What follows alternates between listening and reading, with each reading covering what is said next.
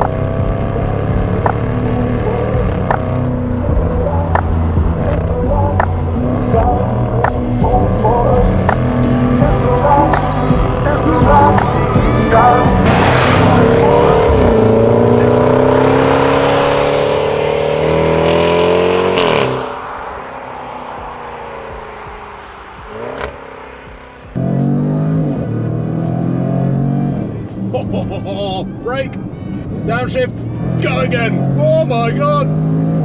Oh, it's terrifyingly fast. The combination of the V8, the soundtrack from the back, and the supercharged winding up front is an all-encapsulating surround sound experience that the exhaust expert could only give a massive thumbs up to, because in about 5 years' time, I mean, we're saying it now, but in about 5 years' time, we're going to be saying about cars like these and performance cars in general that they just don't make them like they used to. And this, to me, is the swan song of the SVR.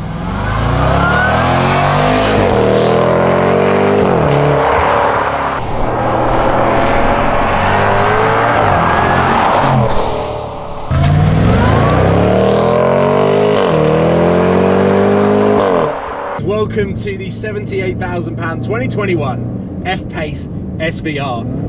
We might not look like we're in the Highlands, but give it about 10 seconds and you'll see what I'm talking about, because the roads out here are incredible. And this car has peaked at my all-time favourite car that I've driven this year.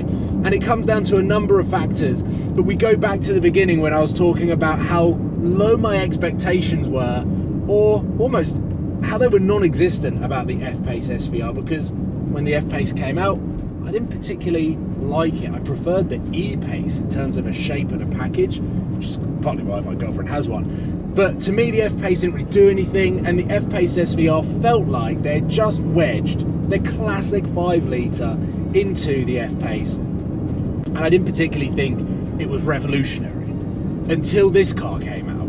And what they have done to the facelift is improved it to the point where not only do I just never want to get out of it, but I actually want to buy one. And the interior plays a massive part of that, which I will get onto. The front end plays a massive part because it is so much more aggressive to the previous F-Pace. But the way that Jaguar have developed an SUV to perform like a performance car, all of these incremental changes to the original F-Pace SVR have made this car into an absolute monster that I believe at 80 grand is better than RS7. It's better than an RS6 in terms of value for money. And then you start competing against Bentegas, Lamborghini Uruses, Range Rover SVRs, and the Aston Martin DBX. And I'm sorry, but at 80 grand, value for money, pound for pound, why would you buy any of those? Because it's frighteningly quick. Jaguar have refined the F-Pace SVR very cleverly within the suspension and the ride quality, meaning that around corners they've stiffened up the lateral roll, but kept the compliance of any sort of vertical undulation, so you still get that luxurious ride quality that you would expect from an SUV. But then you put it around the corner, and not only do the buckets keep you snug in your seat, but you drive around a corner like you're in a sports car, like you're in a supercar.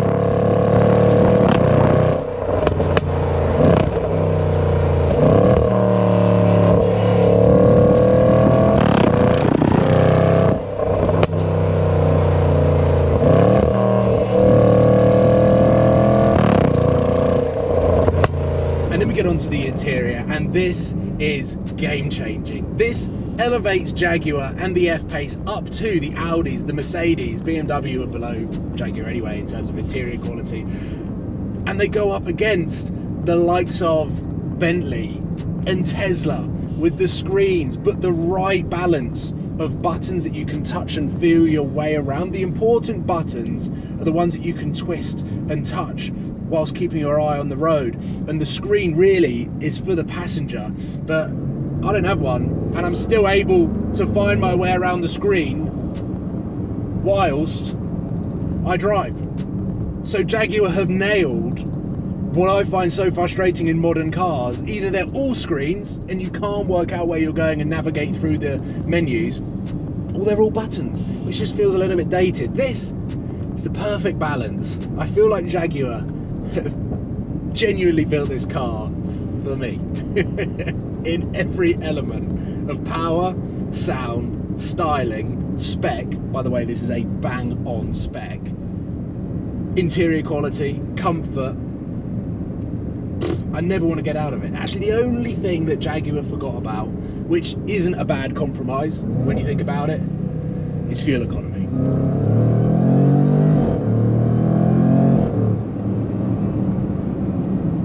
All of that with a bloody spider spinning its web across my face. I think the best way that I could summarize this car is, if you're in the market for a fast and hilarious family car, I don't think you're going to find anything better than this. It is the sweet spot in size, speed, performance for the road, whilst having all of the elements of being a practical daily driver, and a very comfortable one at that. And I think the elevation of the interior that Jag have achieved with this car puts it into a bracket that this car really shouldn't sit at. And it ticks so many boxes. It's the most accomplished, most complete car I think you can buy for the price. And I think within the next 12 months, I'll own one of these. It's the way that I'm going to finish this video. I just love it. I will see you soon, guys. Take care. Enjoy. Let me know whether you've enjoyed this video and whether the F-Pace SVR really is an unsung hero that slips under the radar. An underrated, ultimate performance SUV. I'll see you soon, guys. Take care. Goodbye.